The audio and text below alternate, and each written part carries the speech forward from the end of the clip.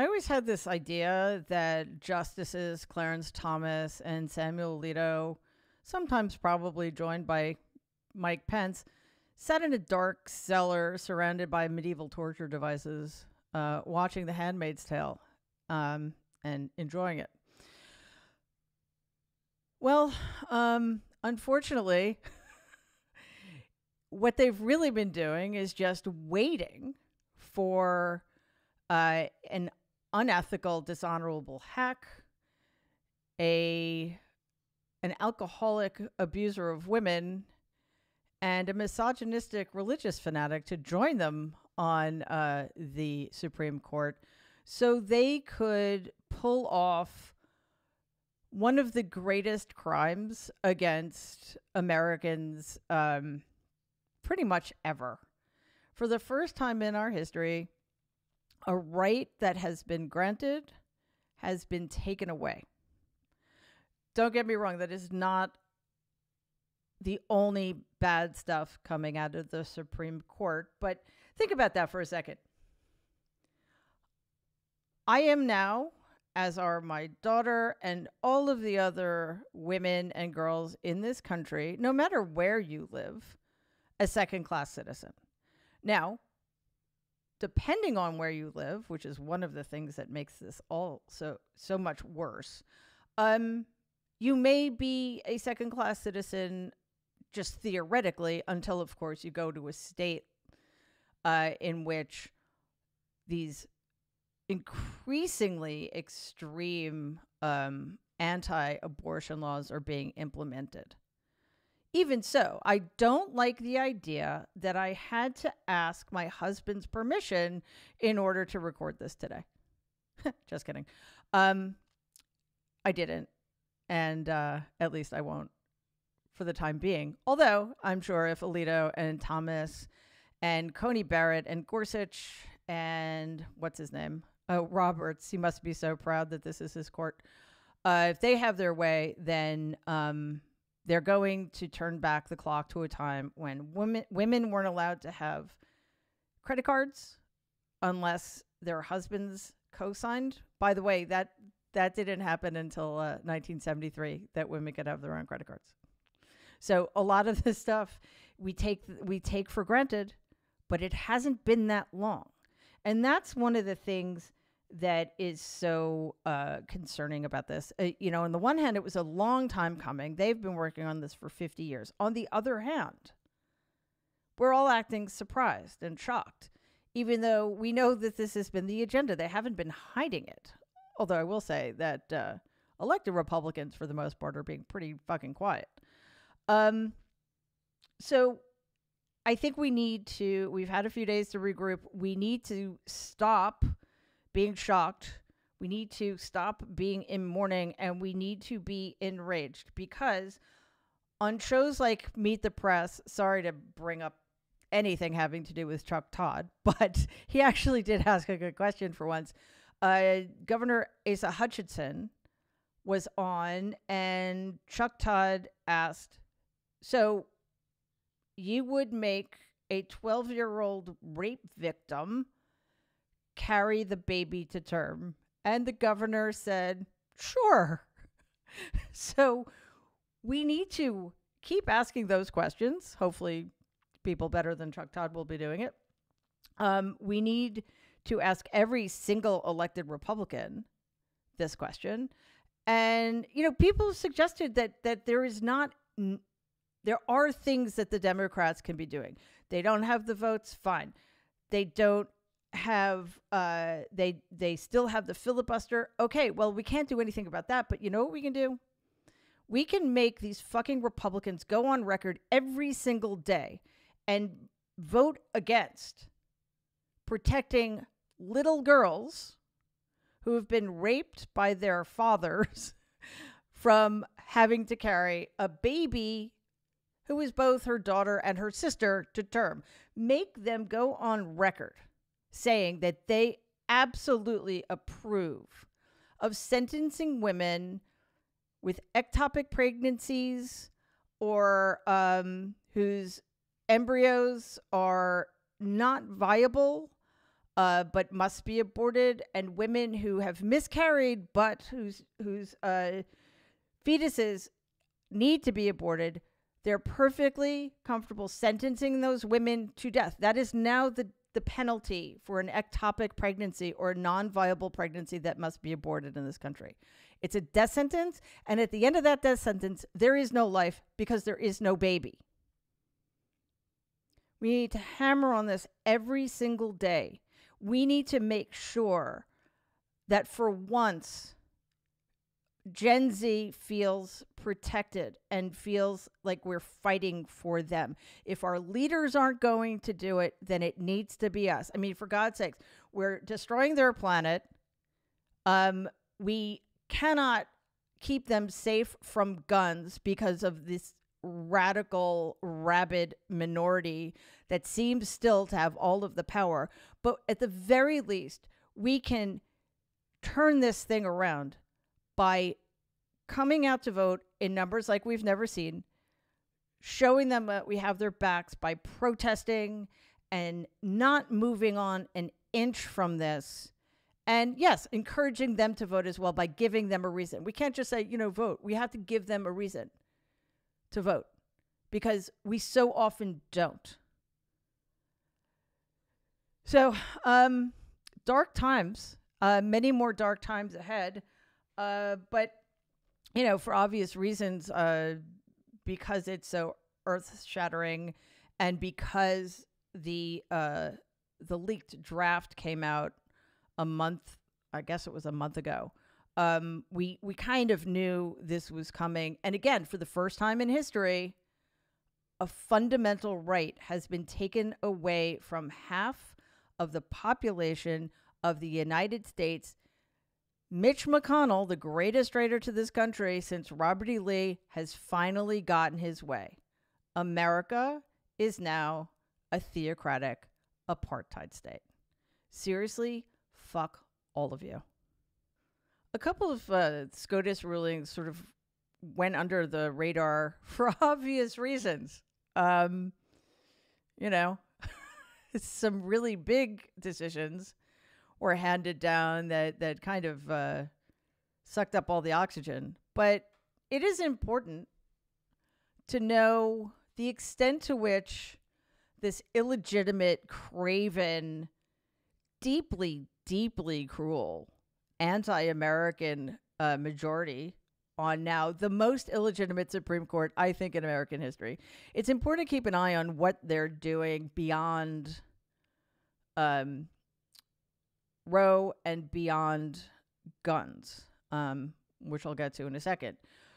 But they basically made it optional, I guess, for police officers to read people their Miranda rights or give them Miranda warning, which tells them what their rights are, which is a very bad thing. Most people who get arrested don't know what their rights are. They don't know that they have a right not to incriminate themselves.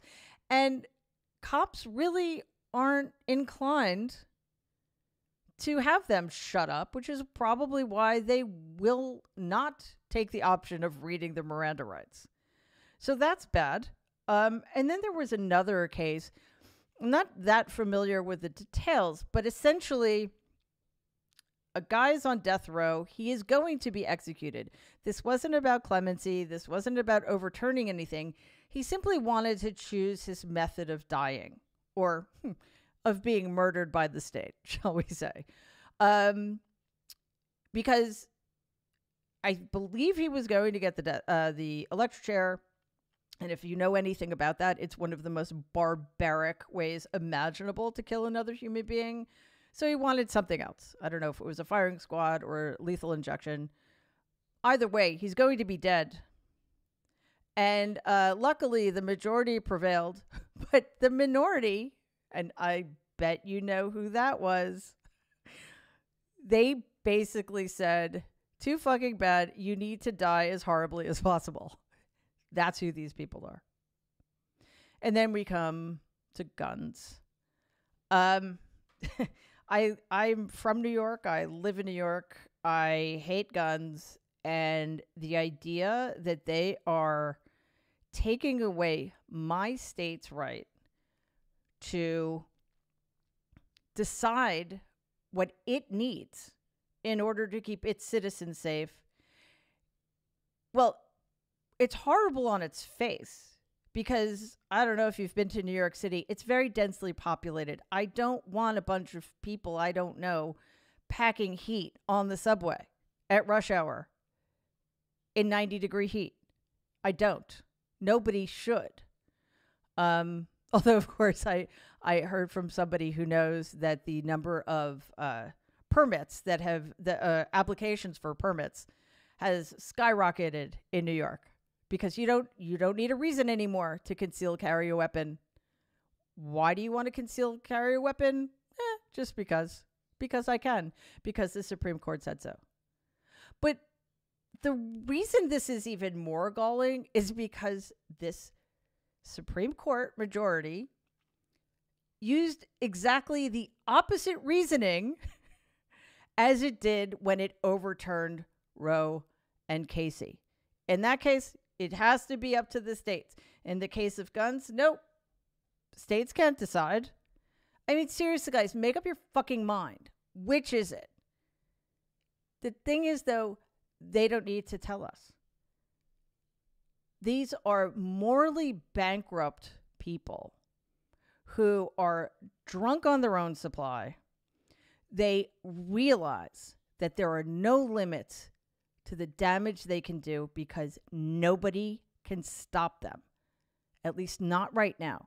So we need to get really quickly.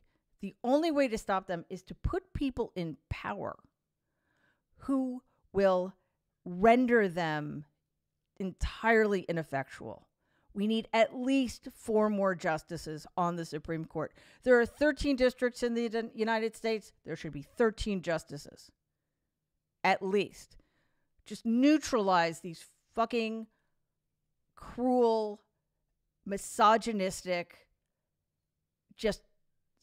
you know what? I'm running out of words to describe just how awful they are.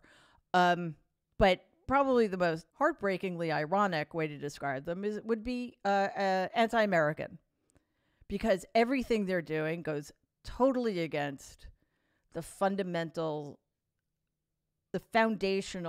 ideas that this country is supposed to believe in. Like equality, equal justice, life, liberty, the pursuit of happiness.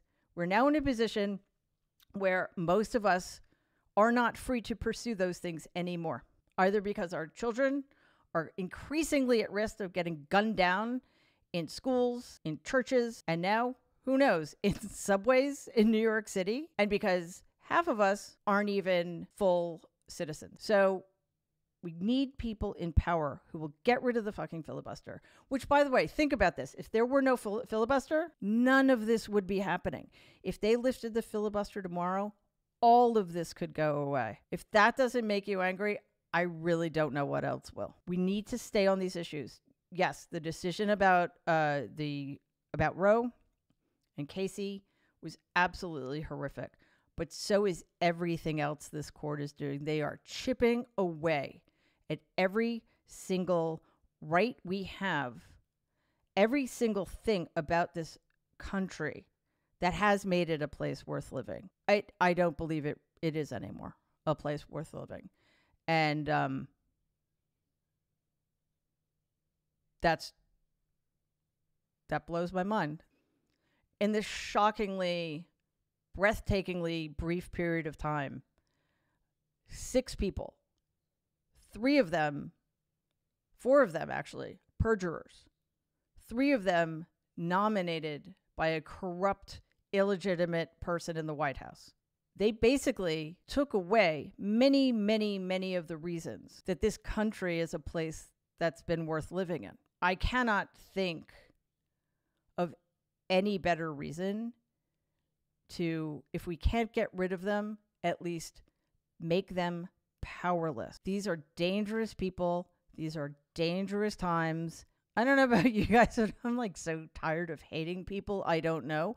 But the idea that these just despicable, illegitimate people who should never have been on the Supreme Court in the first place are destroying any of the good things about this country makes my fucking head explode.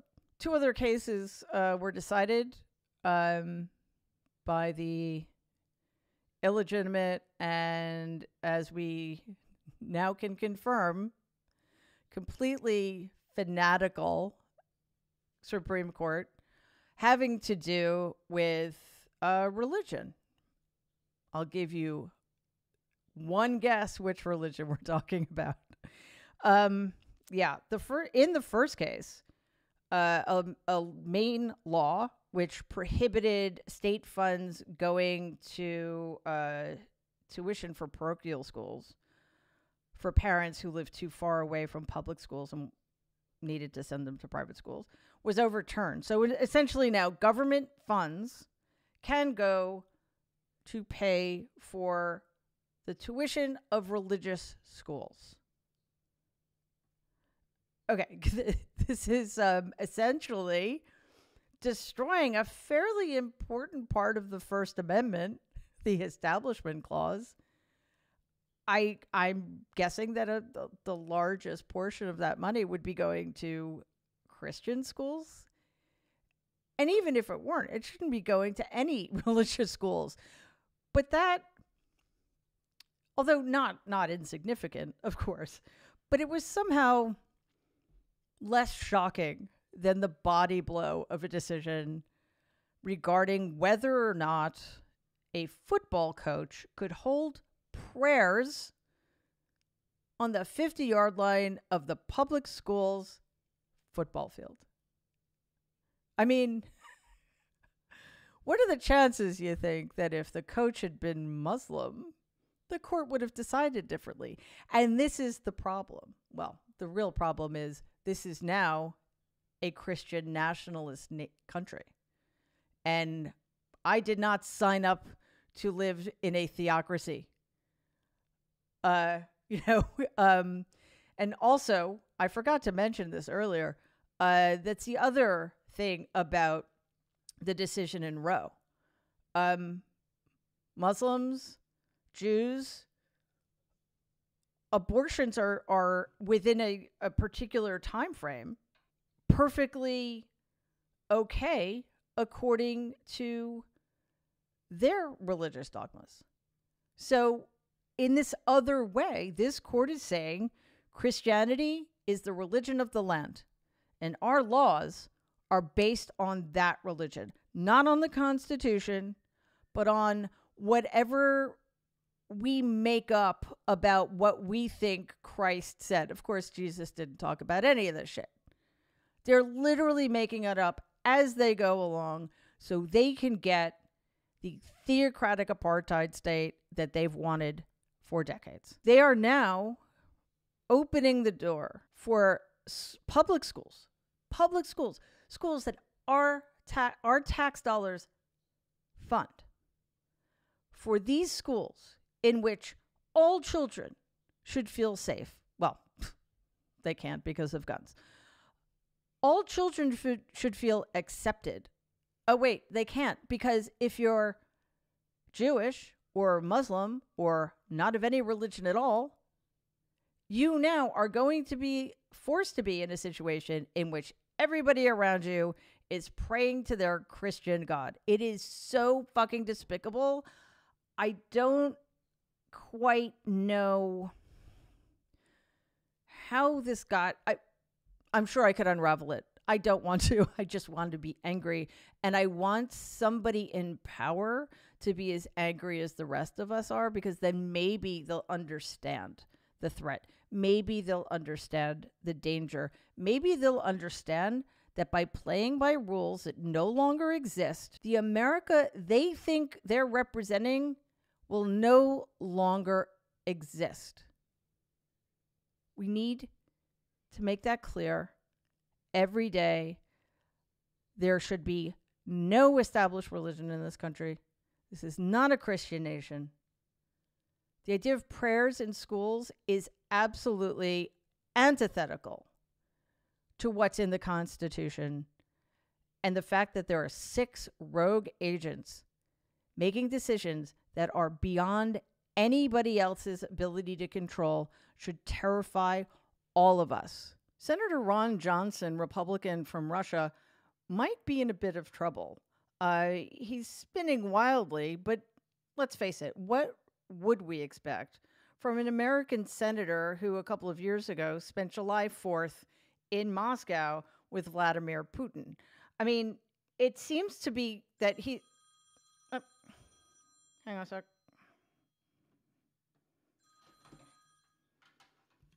Hello? Oh. I will be right back because apparently I parked my car illegally and I have to go blame one of my aides. See ya.